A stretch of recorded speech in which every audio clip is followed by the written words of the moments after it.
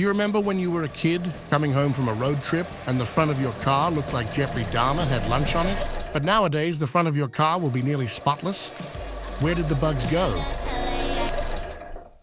The windshield phenomenon is the observation that fewer dead insects accumulate on the windshields and front bumpers of people's cars since the early 2000s. It has been attributed to a global decline in insect populations caused by human activity, such as our use of pesticides. Die! In other words, insects are Do you like butterflies? Well, they are all dying.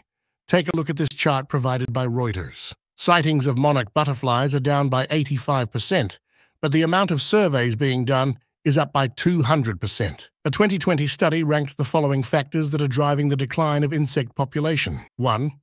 Habitat loss and conversion. 2. Pollution. Oh man, I love being a butterfly. Mainly that by synthetic pesticides and fertilizers. Why, God? Why? 3. Biological factors, including pathogens and introduced species. Fair enough, but after a bit, did it run away fearful, or did it walk away smug, self-assured? So smug. Like he thought it was funny, like this. That's a bedbug. 4. Climate change.